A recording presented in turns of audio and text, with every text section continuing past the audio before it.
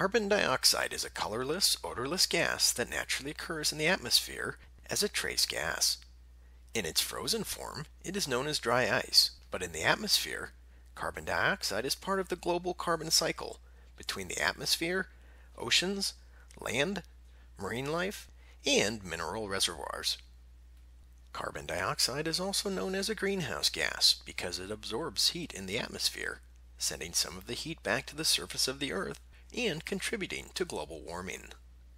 The U.S. National Library of Medicine's Toxtown reports that carbon dioxide emissions represent about 80% of all greenhouse gas emissions in the United States. Major sources of man-made carbon dioxide emissions include fossil fuel burning, electrical generation, transportation vehicles, cement or lime manufacturing, waste burning, and natural gas flaring. People and animals also produce carbon dioxide as an end product of cellular respiration. The CO2 is exhaled from the lungs. This means levels of the gas can vary greatly in buildings, and is why it is sometimes measured as an indicator to help assess indoor air quality conditions.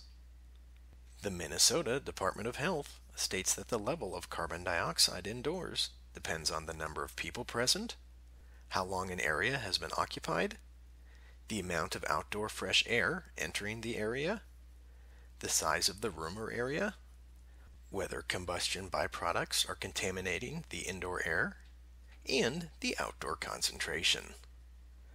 The agency also reports that building occupants may experience health effects in buildings where carbon dioxide is elevated, but the symptoms are usually due to the other contaminants in the air that also build up as a result of insufficient ventilation. At high levels, the carbon dioxide itself can cause headache, dizziness, nausea, and other symptoms. At extremely high levels, CO2 can cause asphyxiation, but carbon dioxide poisoning is very rare. Today there are industry standards and ventilation guidelines designed to help maintain a comfortable indoor environment for building occupants. These are just a few things to know about carbon dioxide and your environment. To learn more about this or other indoor air quality, industrial hygiene, environmental, health, or safety issues, please visit the website shown on the screen.